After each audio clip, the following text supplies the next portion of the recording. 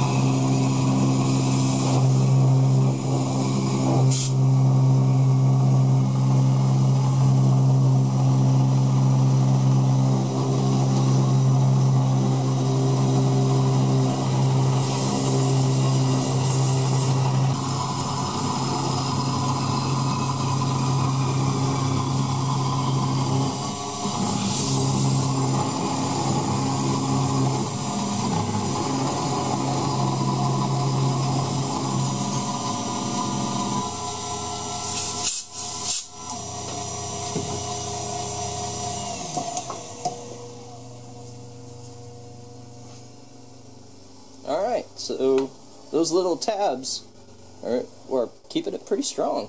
Okay, cool. That'll work in the future.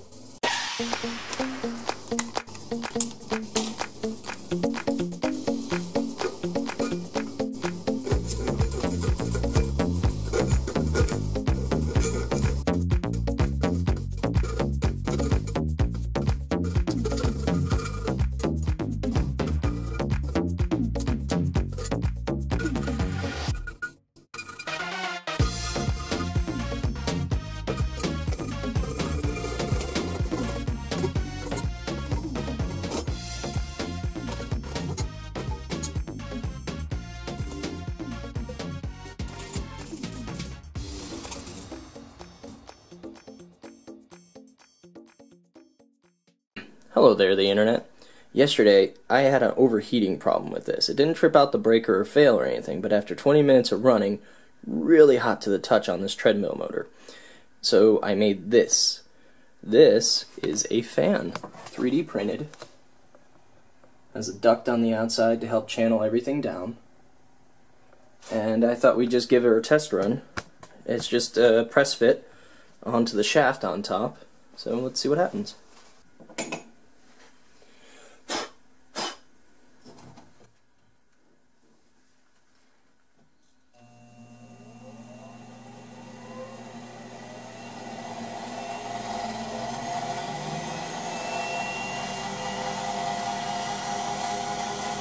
I would say that's effective.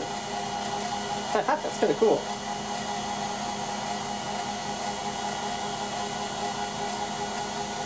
It's like wind tunnel tests for NASA.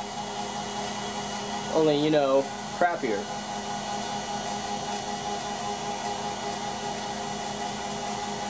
Well, there's definitely plenty of wind coming out of that.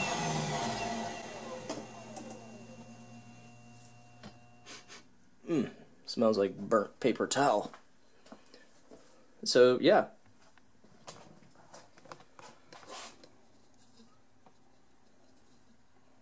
So yeah, rule took about 5 hours to print. It's 1 inch tall, 3.5 inches wide, 1/4 inch wall, 1/4 inch blades with roundovers, and this is 1 inch in diameter for the center hub here.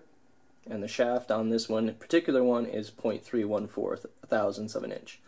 So we kind of had to avoid these screws and the wires underneath, so I didn't want to bring this down, but potentially you could.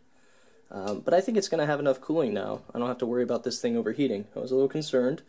And as a treadmill, if you'd run more than 25 minutes on it, she'd kick out. And I think it was because this thing, the fan on it had broken and was no longer there. So now I can do long runs on this. I was a little afraid to before. If you'd like a copy of the STL or even a .stp file of this, I can just shoot me a message and I'll send it over to you. Thanks for watching.